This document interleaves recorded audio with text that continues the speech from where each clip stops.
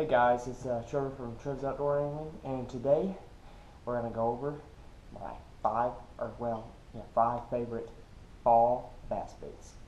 All right,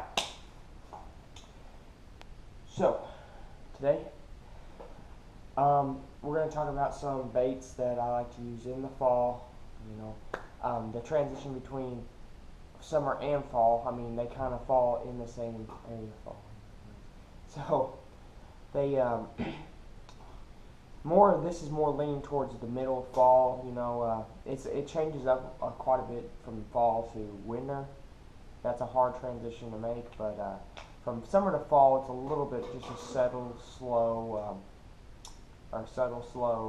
change of baits. But you can see here, we're going to start off with one of my favorites. It has to be just a 6-inch, 5-inch watermelon red flake Senko. I usually like to fish this weightless. Sometimes, I'll do a wacky rig, or I'll just mainly weightless and wacky rig. I'll do just a Texas rig style, just sometimes.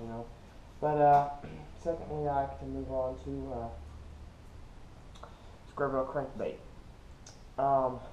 So specifically like a white color. I don't know why. White is one of my favorite color baits in the fall time, or more natural like shad or like bluegill color stuff. If you don't really know a whole lot about fall bass fishing, it's really similar to spring bass fishing. The bass go up shallow. They feed real heavy right before winter. The reason is because when winter comes, it's real cold and hard to find any sort of bait fish to feed on, or any sort of life in the water. It seems like everything's most dying off. So they find as much as possible, get real fat. So it's really easy to catch fish in the fall, simply because they will bite a lot of reaction baits or any baits that you throw out there.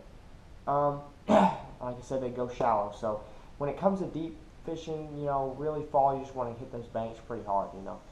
Lay downs, anything like that, they'll be stacked up in there, especially those big ones. Next, I'm gonna go with a jig. The reason I just picked up this black and blue one is the first one I found in my tackle box. You'll fish a black and blue around, whenever it's muddy water, or it's swim jig, throwing or casting jig, just any sort of jig.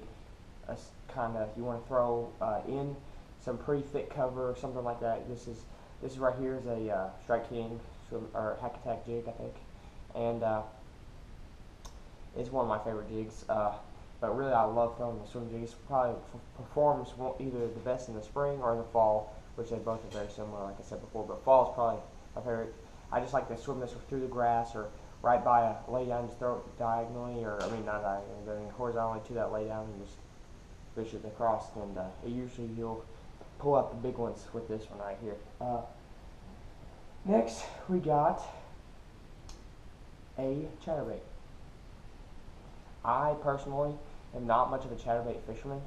I like to fish them in the fall and in the winter still. I like to do it in that transition period. This is probably one of the baits I'll pick up all throughout winter and fall, and even early spring. This is probably, I don't fish it a whole lot, but it does seem to catch fish whenever the fishing gets tough. The white, you can't ever go wrong with white and chartreuse. These really do work well.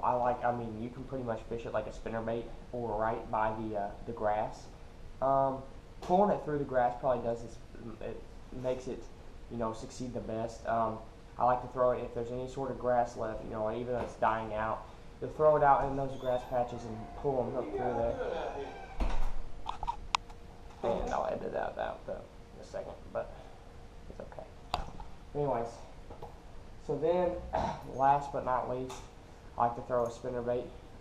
Like I said, the white spinnerbait really succeeds well.